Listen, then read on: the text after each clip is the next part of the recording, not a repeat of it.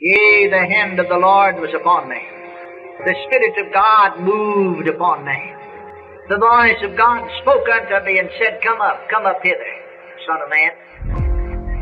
And I went as it were up into the air, and stood with him, the head of the church, even the Lord Jesus Christ, in the air. And as I looked down upon the ground, I could see as a map laid out before me the entire nation, all of the states of the continental United States.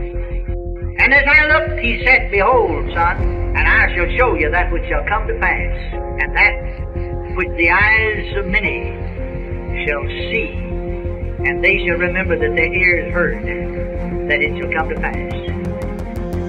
For there came a dark hand up out of the ocean, from the east, even the Atlantic Ocean. It came up out of the sea as a hand. And as it rose up into the air, it became a dark cloud. And it filled the whole atmosphere. And yea, it swept inward like a storm from sea. And he spake unto me and said, son, that is the darkness of atheistic communism that is sweeping across the nation, even in the minds of men in high places and politicians with great power. And this nation shall not grow more strong, and ye shall never have more liberty than you have now, but liberties that you've known shall be seized and shall be taken from you. And I looked again, and I could see upon the mouth a blot, as though a bottle of ink had been spilled, and it spread out over several states in the south and east. And then I looked, and I could see spots splotched all over the mouth. And I said, Lord, what meaneth this? And he said, communistic inspired hatred among races shall cause greater turmoil than your nation has seen heretofore. Yea, it is not the will of God, but men's hearts are perverse. They walk without the love of God and seek to have their own way. And so it shall be worse than you have seen. And I said, oh Lord, is there a remedy? Is there a remedy? What shall the answer be? And he said, evil men and seducers shall wax worse and worse, deceived and being deceived.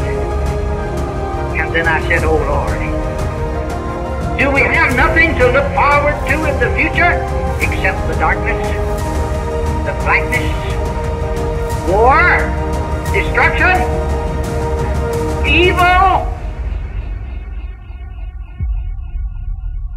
Then he says, son of man, forget not your text, for you look at the things not seen. And so then I looked into the spirit realm,